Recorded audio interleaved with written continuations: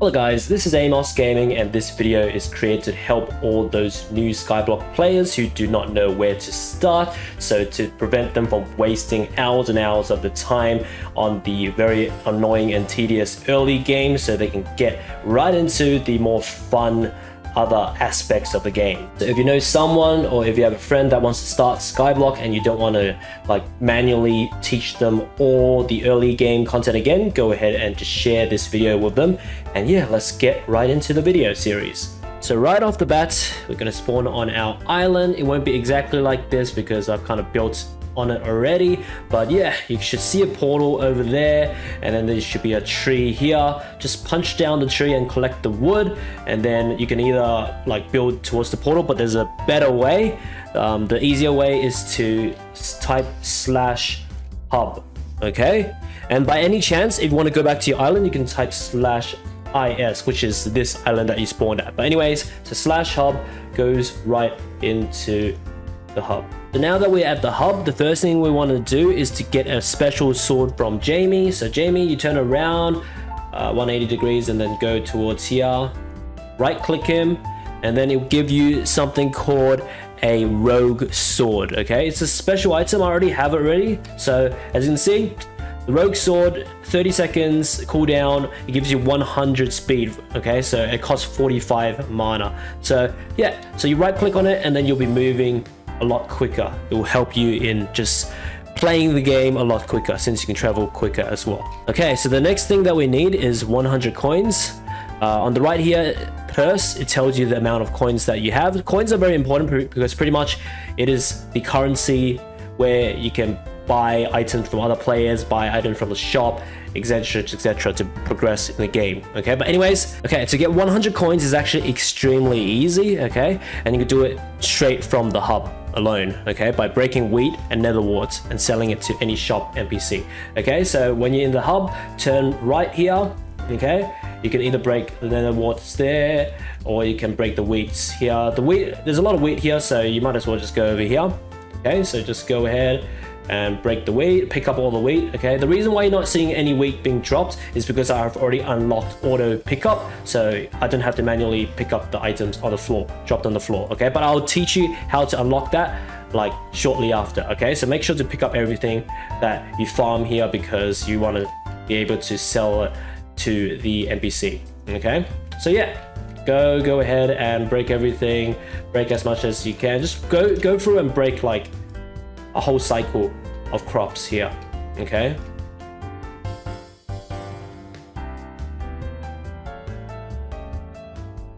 okay, so yeah, once you have broken all the wheat here, you can just go back to where you came from, the hub.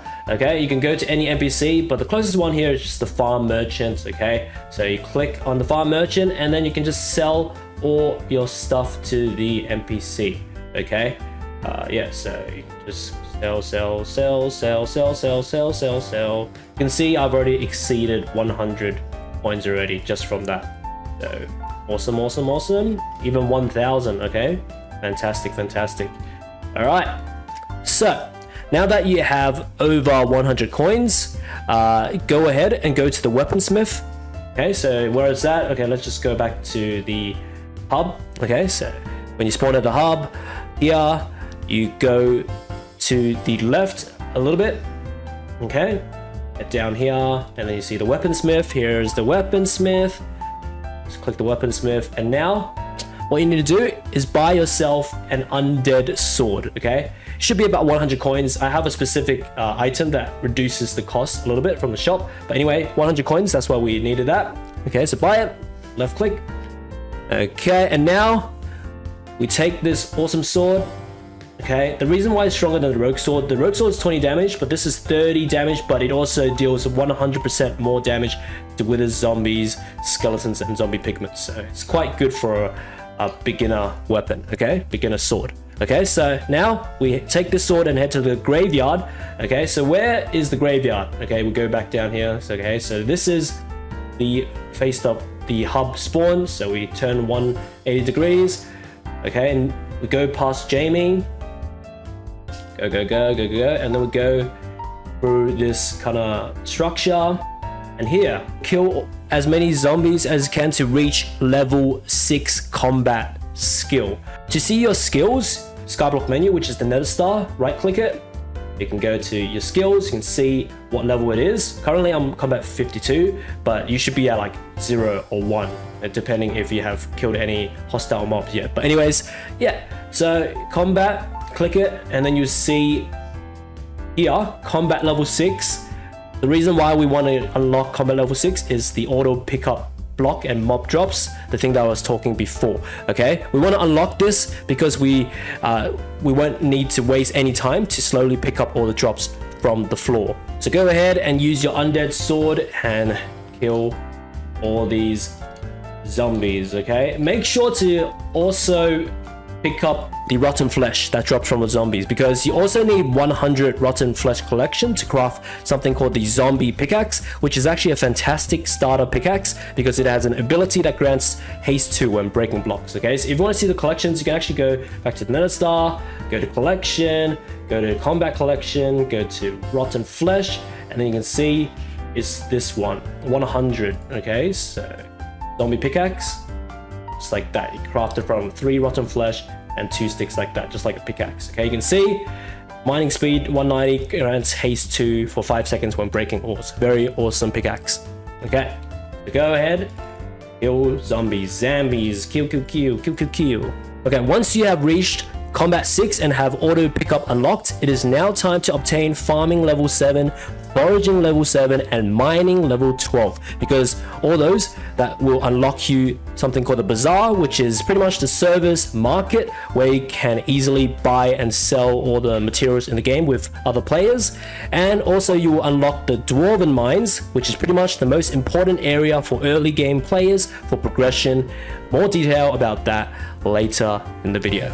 Okay, so starting with how to get farming level 7 quickly. Buy yourself a rookie hoe from the farming merchant for 10 coins. Okay, so we turn right here, go to the farming merchant, rookie hoe, it's only for 10 coins. Okay, so buy this. And yeah, farm wheat, okay? Just like before, go over there and farm wheat, okay? So go ahead, farm. Okay, so say that you have already farmed all the wheat in this hub. A great tip is to actually swap lobbies. Okay, so just type /hub. Okay, and go back to here, the hub selector. All you need is to right click him. Okay, you want to choose this compass here, random hub or small hub, so you don't have to wait for the crops to regrow on that same hub that you just farmed all the wheat. So efficiency once again. Okay, so just click.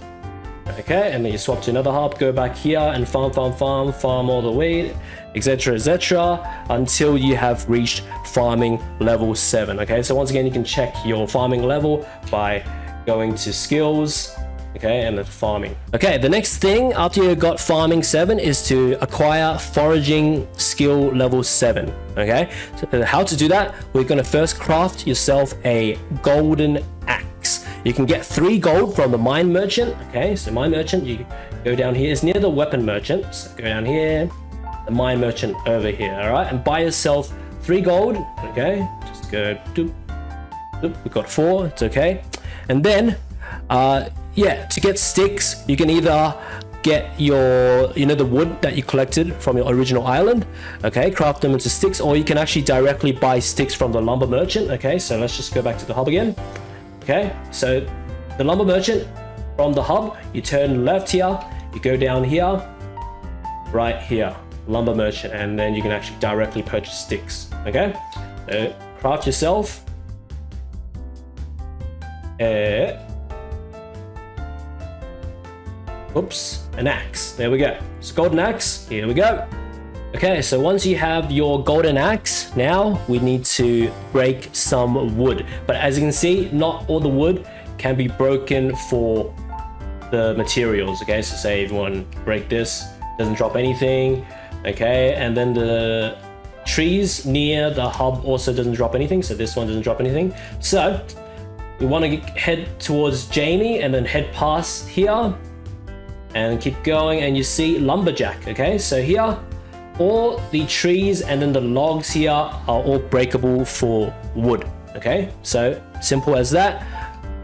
You break a piece of wood, you gain some foraging experience. Okay, so all you need to do is to break enough wood to get foraging 7. Okay, and once again, throughout your progression in breaking these wood, you can check what level you're up to and how much EXP needed to level by going to skills, go to foraging, and you can check it from there. Now, after you have reached foraging 7, I will teach you a very fast way to level up mining by not mining your typical ores, but to actually mine sand at the desert with a shovel. Okay, so as we said, we first need to craft a golden shovel. Okay, so once again, to craft a shovel, oh, we already have a piece of gold from the 4 gold we purchased before and the sticks. Okay, so yeah, you can go to the mine merchant to purchase gold, and then the lumber merchant to purchase the sticks. Okay, but anyway, we have enough from before, so craft a shovel like so. Okay, now we have our golden shovel. Okay, so I already have one in my inventory before, so you will actually want at least efficiency 3 to insta break sand. Okay, we need that insta break because that allows it to be very fast to gain the mining experience, because one sand that you break is pretty much like mining experience. So if you insta break sand, it'll be just like spamming mining experience very easily. Okay, so now that we have got your efficiency shovel, now we have to go to the desert island. Okay, you might be confused, what desert island? So let's just go back to /hub. All right, so from here, all we need to go diagonally right. Okay, so past the wheat that we've been to before already. Okay, past this windmill, and then we arrive to the slime blocks launch pad, and it says travel to the farming islands, and we go. Okay, now we have the farming islands. Okay, if you have your rendering distance, if you turn slightly to the left, you can see that there's this kind of archway over there. We want to head up towards there. Okay, so diagonally left and up. Okay, so let's go. Up we go. And as you see, travel to desert settlements. Let's go. So all you need to do, take out your golden shovel, and now just like zigzag, instant mine everything, and you can see that your mining EXP is like skyrocketing and your mining levels are just going up and up like that. Okay, so all you need to do is get to mining 12. Okay, and also like this is like the sand that you acquire from here is actually a very good like way to make money for early game. So yeah, just get the sand and then sell it back at like the NPCs at the hub. Okay, so after you have done all this, okay, we're gonna go ahead and craft our first most useful armor set, so we don't get one shot by the mobs in the deep caverns and eventually the dwarven mines. Okay, notice we actually pretty much naked this whole time, and we did not craft any of the vanilla Minecraft silver or diamond armor, because those armor, like, they're pretty strong in the vanilla Minecraft, but they are like useless and very weak in Skyblock, in Hypixel Skyblock. Okay, but anyways, this armor set that we're gonna go and get is the mushroom armor. Okay, and we can also get this from deserts, so that's why I included this in the video, so you being more efficient right after you've done this. Okay, so all you need is 250 mushroom collection. Yeah, as you can see in the collection here, farming collection, and then go to mushroom right here. All right, okay, this is what we need. Okay, 250 collection, and then yeah, the recipe is very simple, like as if you're crafting your normal armor set, but just with mushrooms. Okay, so all you need to do, okay, to make it less confusing, I'll go back to the same spot where we arrived, right at the desert island. Okay, so we arrived here, right? Okay, so here's was the sand that we were mining. Okay, go down here. Okay, go down here. Okay, down here, and then you can see. Okay, now very important, the quickest way to actually obtain the mushroom collection and also the mushrooms is actually not by breaking these mushrooms. You can actually get like mushrooms from this as well if you want. But the quickest way and the best way is to actually kill the mushrooms, okay? The mushrooms are these mushroom cows, okay? So yeah, because these drop like a guaranteed 2 to 4 mushrooms, okay, per kill. And then also you can get like raw beef and leather collection from it as well. So you're kind of killing more birds with 1 stone, okay? So like 3 collection items, yeah, with just 1 kill. Instead of like these mushroom blocks, they don't always drop mushrooms. Best way is to just kill these cows enough to get the collection, okay? So yeah, since it's 2 to 4 per cow, that means you would only have to kill about like maximum, if you are very unlucky in getting 2 mushrooms per cow, like 125, yeah. But if you get 4, most of them, yeah, I think you'll be able to get it in less than 100 kills. Okay, so once you have reached the 250 collection, you can craft the armor now with just 24 mushroom. Okay, so lagging. Okay, so just like how you craft regular armor. Okay, dip, and then dip. Oh, missing one. Okay, it's like that, and then you equip it. Boom, boom, boom, boom. Awesome, awesome. Okay, so right now is actually nearly the finish of nighttime, but as you can see, it's actually pretty strong because look at the armor set. During the night, that's the most strong part of it. The stats of this armor pieces are tripled. So like it applies to enchants and also reforges. So if you can, you would also want to put an enchant growth and protection onto it and reforge it to Titanic, okay? So you can survive the trek into the deep caverns to reach the Dwarven mines, okay? So all you need to do to reforge it, if you want to reforge your armor, just go to the blacksmith. Oop. Okay, you reforge it. Okay. Heavy is okay as well, but you are slower. It gives you -1 speed. Okay, but it gives you defense, which is pretty good since you need that.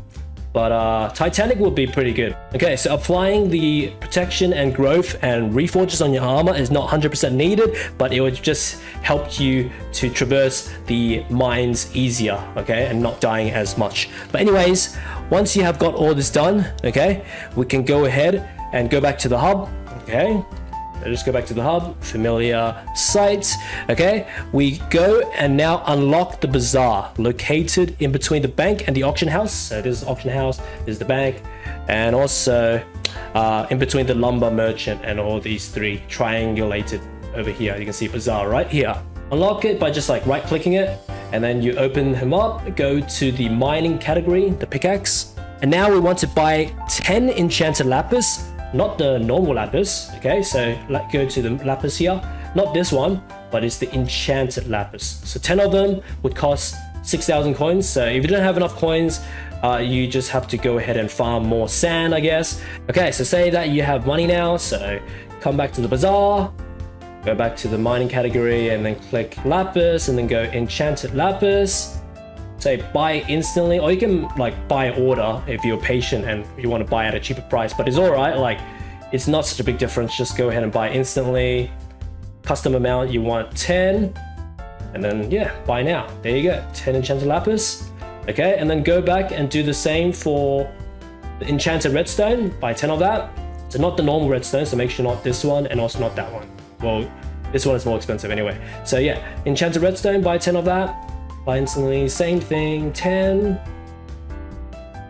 And then also enchanted gold, 10 of them. Okay, these 30 enchanted items are the cheapest one to buy from the bazaar. Okay, we need these so we can go to the Dwarven mines to unlock the Dwarven mines. Okay, you'll see.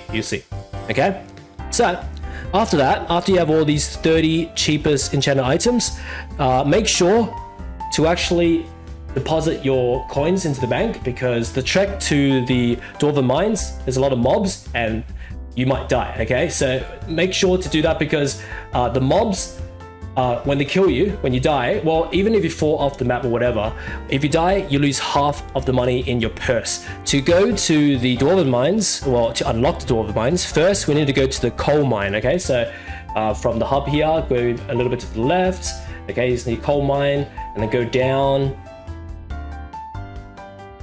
Keep going down, keep going down. And then you see, travel to gold mine, let's go. Okay, go down, down, down, down, down, down, down. Keep going, and then travel to deep caverns. Go over here as well. All right, and then keep going down, and then here, take a right. Talk to this lift operator. Okay, so I have everything unlocked already.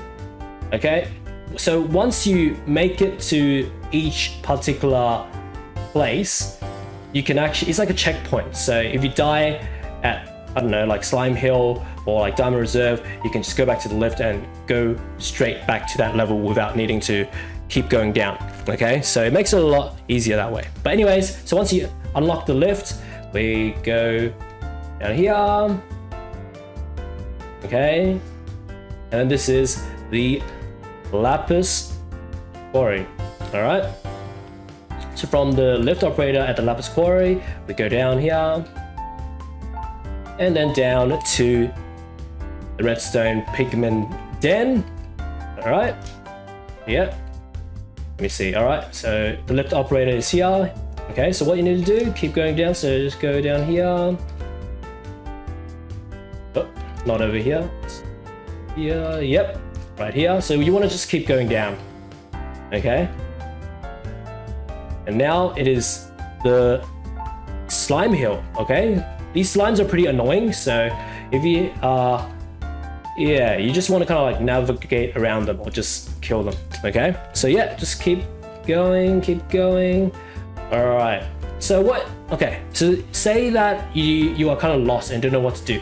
So use the trick where you can actually just die. So say if you died, okay, I can't die. Okay, that's lame. Okay, anyways, let's put back our armor. So say if you died, you go to the lift and then you'll be spawned right here at the lift operator. Okay, so to keep going down from here to the Diamond Reserve, all you need to do is to go to the like you go a bit right here. So you go right through here, the water. Yep, so through that water here, and then you go down here. Yeah, because the slime hill is quite confusing. Like you might be going in a circle for a long time. So this is the best way to go from the lift operator of the slime hill. Okay, so go down. And we are now at the Diamond Reserve. All right. So once again, this is kind of like a maze. So do the trick again and like die, and then use the lift operator and go to the front of the Diamond Reserve lift operator. Okay, so now we are here at the lift operator, and then we go to the left down this corridor, and we are at the Obsidian Sanctuary. Okay, which is like the last level before it goes to the Dwarven Mines. Okay, so once again, do the same thing, find a mob, and then just like die. So you can go to the lift and go to the front of the Obsidian Sanctuary. Okay, so we are at the front of the Obsidian Sanctuary lift operator. As you can see, Reese, this is the NPC that we need. So the enchanted items that we bought, go ahead and have it in your hotbar inventory. So you have to have it right at your inventory hotbar. Okay, so you give it to him by right clicking on him, okay, and he'll take it. So pretend he took it because I already done it already. So right click that, and then right click that, and then right click that. Okay, and then you'll be taken to the Dwarven Mines. And there you have it. Now you have unlocked the Dwarven Mines, where you can access it from the lift as well from the previous like Deep Caverns lift as well. Okay, so you don't have to travel down all the way down all the time. It's a great job in making it this far, as this is quite a very important early game area where a lot of your next progression will all be related to. And yeah, hope you enjoyed this video. Okay, make sure to hit like and hit subscribe if you want to see more of these videos. Comment what you want to learn next from Skyblock, and also click the links in the description. Those are the playlists and the other videos that will continue on to the next part of this video series. And as for now, enjoy your time around my channel and see you all next time.